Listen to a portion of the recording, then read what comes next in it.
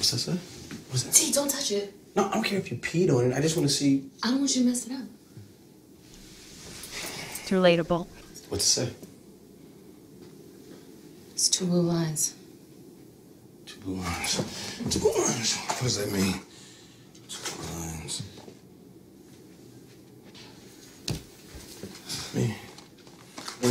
Maybe it's broke.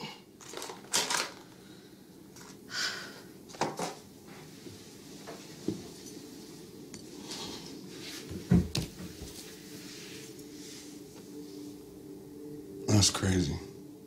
Mm-hmm. Yeah, well, I don't know, D.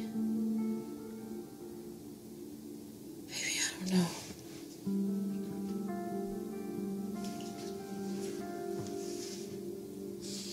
You did say you always wanted kids, right? Yeah, but I didn't say so soon.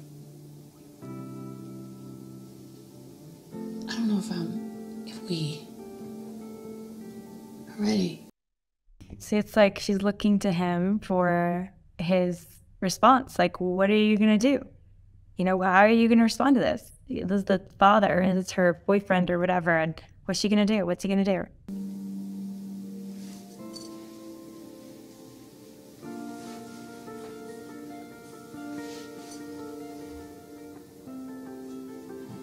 Let's get ready then.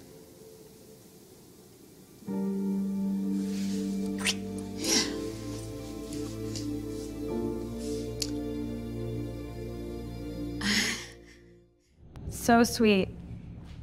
The number one factor in a woman's decision about whether or not to have an abortion is the man. It's the partner and how they respond.